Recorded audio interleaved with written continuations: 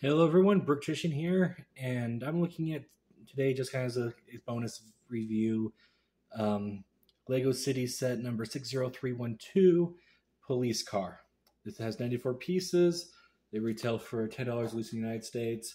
I just wanted to, sorry, I just threw the box to the side because I was reading off of it. And yeah, I just wanted to just do this quick one just as an experiment to see how well videos upload today in comparison to where I usually do it. So this police car, it's basically a box. Especially if you look at this side, it's very flat on top from certain angles.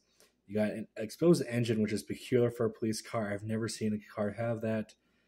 You got some blue lights in the front, and then you got these thin headlights, which just kind of look odd. It's like, oh, those are supposed to be the headlights. Yeah, you can't really see them that well, especially when there's just blue behind them.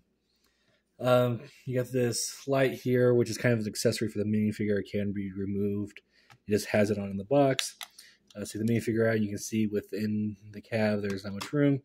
Minifigure got no leg printing. Got some torso back print. No alternate face print. This is my favorite Lego City headpiece, so I kind of like to get those. One thing is with the windshield, the roof and the windshield is kind of hard to put back on. I find kind of odd. And there's also this gap here in the back to kind of simplify the roof. I would have put a 1x2 plate there. And then you got kind of studs in the back with exhaust pipes, tail lights, etc. Got some of the new highlighter yellow, as I call it, here and here. Those are the only two instances of it, which are kind of odd.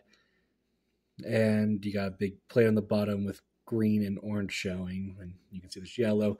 And weirdly enough, the instructions had the engine go in last, and there's just right there. So I don't understand why Lego decided to have you put this piece in last with the instruction. It's their instruction. There's also this part right here that's kind of you can put I feel like you could put your Lego handcuffs in there, so it's kind of odd this set doesn't come with handcuffs. So yeah, it's just kind of a peculiar set. One thing I do appreciate that the police logo here on both sides is actually printed and not stickered. And it would have been so easy for a cheap set like this just to have printed pieces or stickered pieces. So yeah, tell me your thoughts in the comment section below. What do you think of this car? Am I just being too nitpicky with it?